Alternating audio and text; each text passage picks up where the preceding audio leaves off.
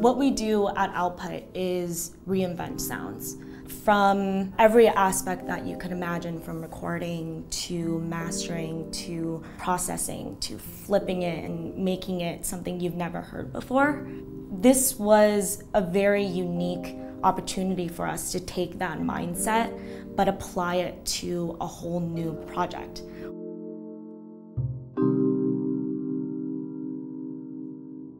We were wondering how we could take the challenge that was platform, creating something that we've never really made before, but then reinventing that into something completely new. And so I just came up with an idea about giving the neighborhood like a little central library where we could share books with one another. We got in touch with the park, which is just opened across the street, and saw this as an opportunity to give back to the community that we found ourselves around in Los Angeles.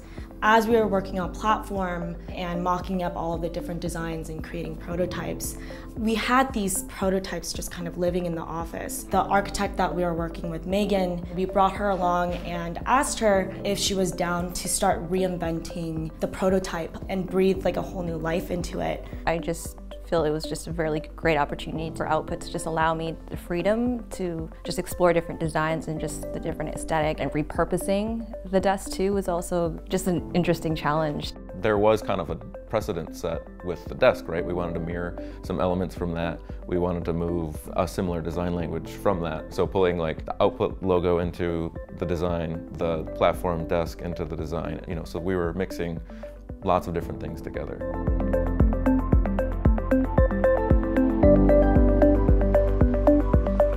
Repurposing the desk, it provided some pretty interesting size limitations, using the existing legs that kind of set a height. So we were dealing with kind of built-in constraints that we had, which are fun. I think constraints help focus and target your final design no matter what it is.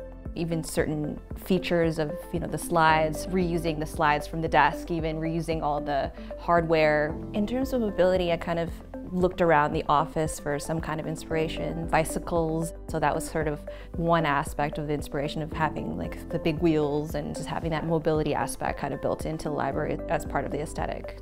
There are elements, to make it kind of friendly or approachable, color pops, big graphics, interesting surface textures, just things that invite people to use it.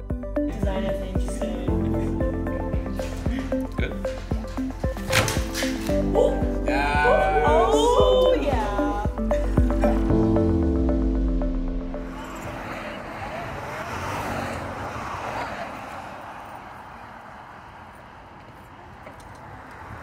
When we were deciding on how to share this unit with the community, we brought in a jazz band called the Vignes Rooftop Revival. They're this gypsy folk jazz fusion band that was perfect for the occasion. They won't go to any shows that they can't transport all of their gear to on wheels. We went across the street to the park, we wheeled over the little library with the entire team, and we just kind of posted it and decided on just enjoying some music.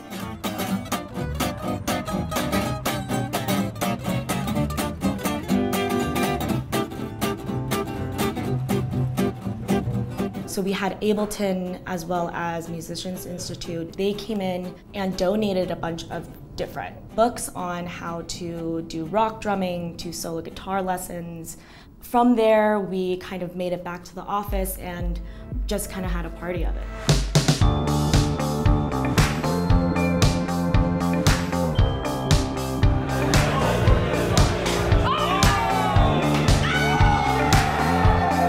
This unit is supposed to signify the entire community and all of the different creative energies that were a part of how the idea came about, as well as what ideas it's going to inspire. The little library was reinvented and transformed from something that we already created.